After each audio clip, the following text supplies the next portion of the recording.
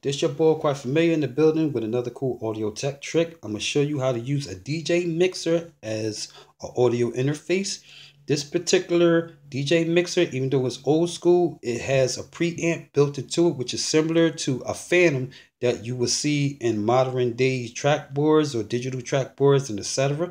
What you do, you take your dynamic, your direct, or your condenser mic, plug it from XLR to XLR into the port, switch it to the right channel, give it a little bit of level. On the back, on your outs, what you'll do, if it has and supports XLR, you connect your XLR straight into your unit. Whether if you want to use a secondary audio interface or if you want to just run it straight into your computer, you sit there and connect it from audio jack to 3.5 mil directly to your computer. You make sure you level it down as you test it so you get good quality.